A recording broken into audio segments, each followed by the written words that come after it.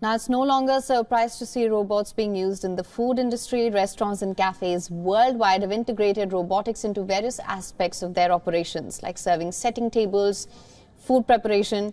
Recently, a video surfaced online that shows what seems to be a humanoid robot serving customers at a restaurant in China.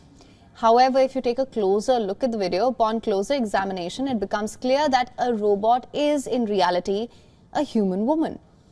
You can see the woman convincingly copying robotic movements while serving food. Not just that, the woman in the video has even trained her voice to sound like AI.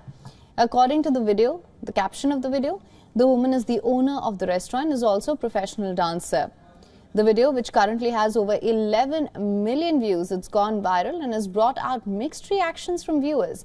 While some praised the innovation and creativity, others found it unsettling as they could not differentiate between a human and a robot. China has long been recognized for its technological advancements. Throughout the pandemic, the country relied heavily on technology and deployed robots to minimize human interaction.